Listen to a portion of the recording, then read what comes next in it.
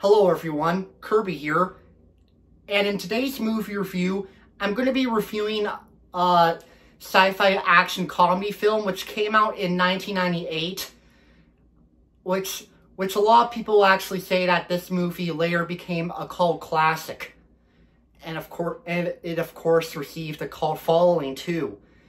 So today, I'm going to be reviewing on the 1998 action comedy film Small Soldiers.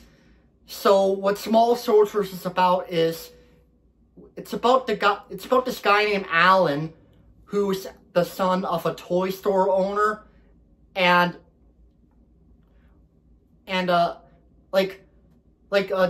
there's those new action figures that came from a shipment to Alan's father's toy store, which the new items were those new action figures, which are those toy action figure soldiers called the Commando Elite, and those monster-like action figures called the Gorgonites. Alan actually liked some of the toys, and he even thought he could use one of the toys to impress his girlfriend, played by Kirsten Dunst. So, Alan decided to buy the toys. Well, specifically, the leader of the Commando Elite and one of the Gorgonites, named Archer. And yeah, at first, things got really normal. Alan really liked those toys, but then it later actually turns out that the toys are all alive. Yeah, the toys actually come to life.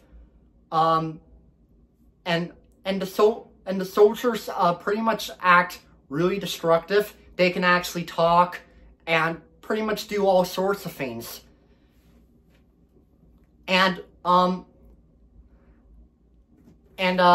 Well, basically the toys act like that because they were actually programmed with military technology.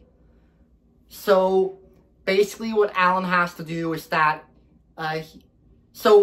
he befriends that Gorgonite named Archer. They actually become friends, and they have to team up to, stop the Commando Elite.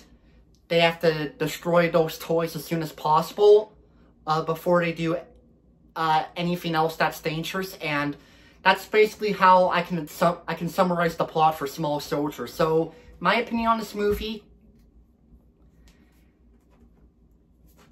yeah, I know there's some people that say that this movie doesn't really hold up, and, well, I actually thought Small Soldiers was pretty decent. It wasn't that bad.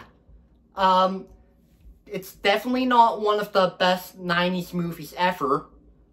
But I can understand why this movie later became a cult classic. It, of course, never got a sequel. But yeah, there were things in Small Soldiers I actually liked. Like, it actually had decent writing. And it had good acting, and I really liked the voice acting for the soldier toys too, especially Tommy Lee Jones, because he voices the leader of the soldiers named Chip Hazard. Yeah, I actually thought Tommy Lee Jones did a pretty good job voicing him. And I gotta say, they had a really good cast of famous actors that voiced the soldiers. Like, it felt like it got really all-star cast, the movie Small Soldiers. It got like an all-star cast, pretty much. And, oh yeah, another thing I really like about the movie is that it has a really good soundtrack. Yeah, like, if you check out the soundtrack of the movie, the movie features really popular songs from popular artists that we all know, like songs everybody, including me, knows. Like, and Small Soldiers happens to be one of those one of those movies that actually has an amazing soundtrack. Just like how movies like Heavy Metal, Forrest Gump, and Fast Times at Ridgemont High have the best soundtracks, considering the fact that it features songs from popular artists, and Small Soldiers is definitely one of them. Oh yeah, and another thing I want to add is that Small Soldiers is actually the last movie to feature Phil Hartman. Yeah, Phil Hartman is actually in this movie, and rest in peace to him. Yeah, it's really a big shame that he passed away, like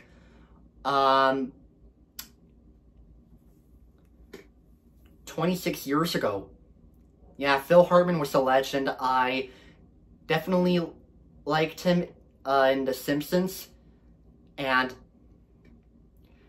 of course we're never going to forget about him, so rest in peace to Phil Hartman.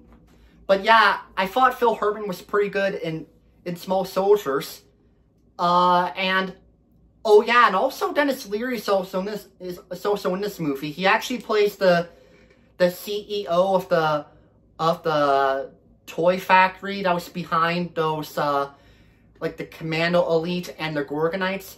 He was actually the one that wanted to make those toys into actual talking toys by inserting like military technology chips into those soldiers. Although, of course, like specifically Alan didn't even realize that those soldiers actually have those chips inside them that actually makes them become destructive and pretty much take over the world. Yeah. And what I also always felt about the movie is that it kind of felt like a live-action Toy Story. Now, I wouldn't really say Small Soldiers is a rip-off of Toy Story. Sure, they both feature movies about talking toys, but they have a complete different plot and a different company. And it's kind of funny how some people consider compare Small Soldiers to Toy Story. It's kind of like how, like, considering that Small Soldiers is a DreamWorks movie, it's like how some people compare the DreamWorks movie Ants to A Bug's Life, which is another Pixar movie. So it's kind of ironic. But yeah, even though I thought Small Soldiers was just decent, I definitely rather stick to Toy Story, which is definitely without a doubt a better movie about talking toys. But yeah, with all that being said, I pretty much have nothing else to say about Small Soldiers. I mean,